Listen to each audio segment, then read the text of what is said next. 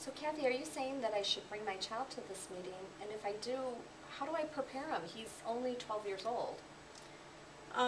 He will be required to attend the meeting because they are going to ask him information about the behavior, about the incident. Did he actually do the behavior?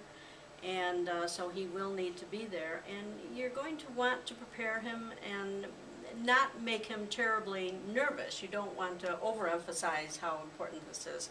But you want to talk to him about a job interview, how if you have a job interview you're going to dress a certain way, you're going to act a certain way. Any way that you can explain to your child that this is very important, and it's you want to make sure that he doesn't tell jokes or come across as not caring.